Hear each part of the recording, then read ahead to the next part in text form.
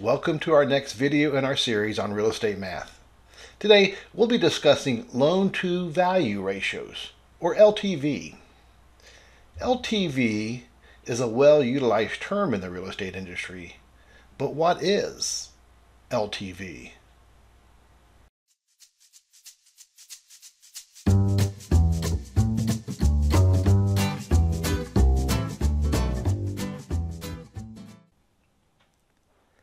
Mortgage loans can be classified based on their loan-to-value ratios, or LTV. The LTV is the ratio of debt to the value of the property, where the value is the sales price or the appraised value, whichever is less. Why use the lower of the two? By taking the lower of the two, the appraised value versus the purchase price, the lender's better protected by not overvaluing the home. The lower the ratio of debt to value, the higher the down payment by the borrower.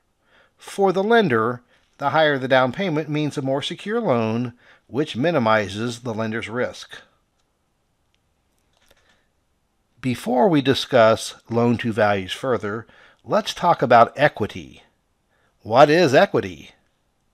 Your home's value minus all debts and liabilities against the home. Liabilities include mortgages, liens, special assessments, and delinquent property taxes. However, typically we think the home's value minus debts equals equity. Let's say Joe owns a property valued at $300,000.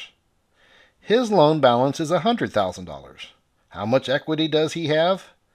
We would simply subtract the debt of $100,000 from the value of the home, and the answer would be Joe has $200,000 equity in his home. Note, equity can be either positive or negative. Say Joe's loan balance is $325,000. He would then owe more than the home is valued at, with negative equity of $25,000. Value minus debt equals negative $25,000. Let's look at an equity problem you may see on your real estate exam. Sam purchased a property for $300,000 and put 10% down.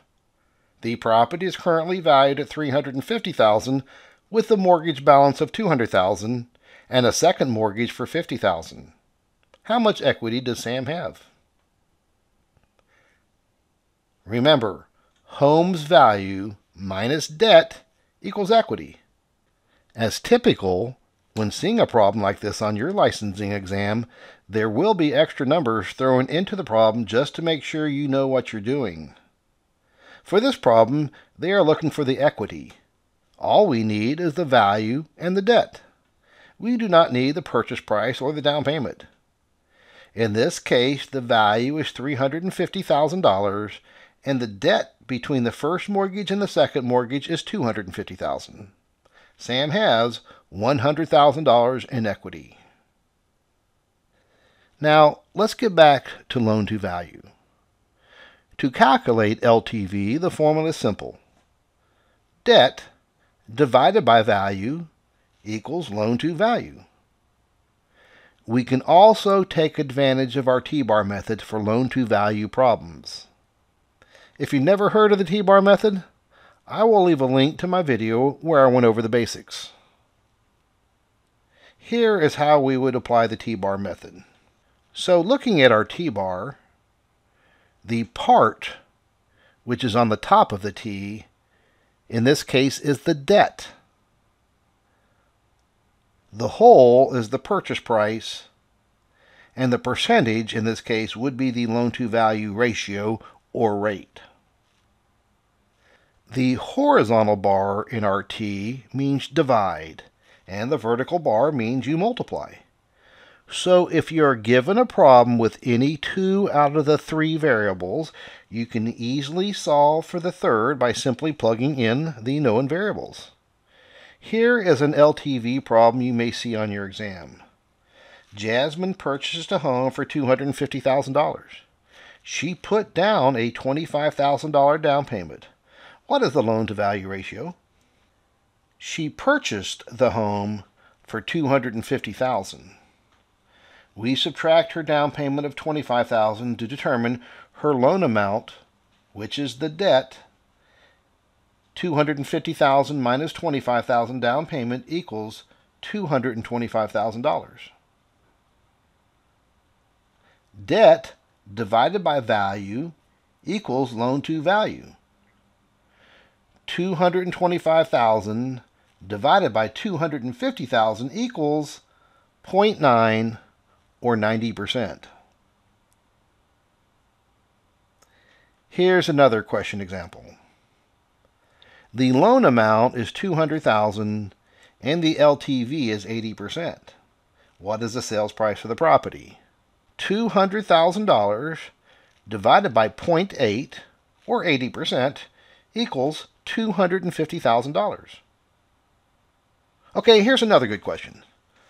A home was purchased with a down payment of $15,000 and a loan of $59,000 at 5.5% interest for 30 years. Monthly payments are $604.88. What is the loan-to-value ratio? The first step is to see exactly what this question is asking for, which normally is found in the last line of the question as it is here. In this case, what is the loan-to-value ratio? Don't find yourself skimming through the question and noticing there is a monthly payment amount and an interest rate amount and a loan amount and thinking you need that to do the amortization. So pay close attention to what the question is specifically asking for.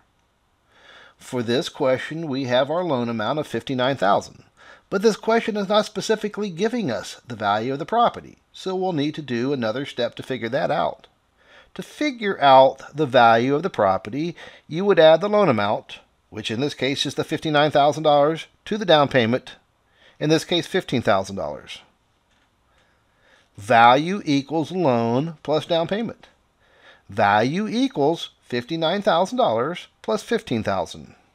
Value equals $74,000. Now that we have that, we can go back to our loan-to-value formula.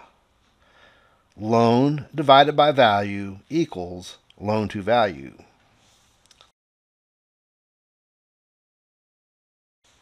$59,000 divided by $74,000 equals loan-to-value.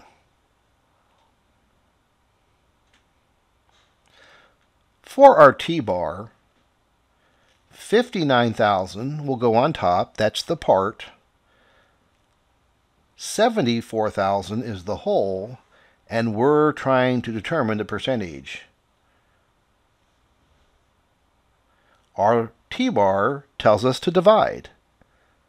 $59,000 divided by $74,000 equals 79.72%, rounded up to 80% loan-to-value. Not a math problem, but here's another question you could see. A lower loan-to-value ratio indicates A, lower equity in the property, B, greater risk of foreclosure, C, higher equity in the property, or D, greater use of leverage. Let's explain this question in detail. First, let's give ourselves an example. Say James has a $200,000 value on a home. He had a loan-to-value of 90%. For this problem, we are given the whole, the $200,000 value, and we're giving the percentage, 90% loan-to-value.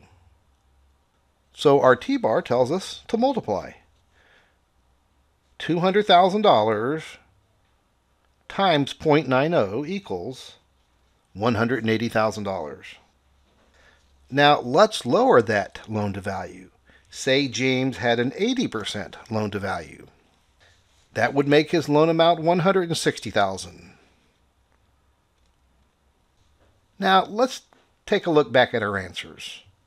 Answer A, lower equity in the property. What is equity? Remember, equity is the home's value minus debts. So looking at our examples, do we have lower equity with a lower loan-to-value? Example A has $20,000 equity. Example B has $40,000 equity. So example B with lower loan to value has more equity, so that rules out A. Now let's move on to answer B. Greater risk of foreclosure. Well, I'd say a lower loan to value means more equity in the home, so that would seem to indicate a lower risk of foreclosure, even though there could be other factors at play in a foreclosure. But I just don't see that as being the answer they are looking for. Answer D was greater use of leverage, meaning they are borrowing more, leveraging their credit, so that wouldn't be the answer. The answer we are looking for is C, higher equity in the property, which we've already shown. The equity is increased. Well, I hope this video helps ease your fears a bit when it comes to real estate math. Please like and subscribe, and you'll see us in another video very soon. Thank you.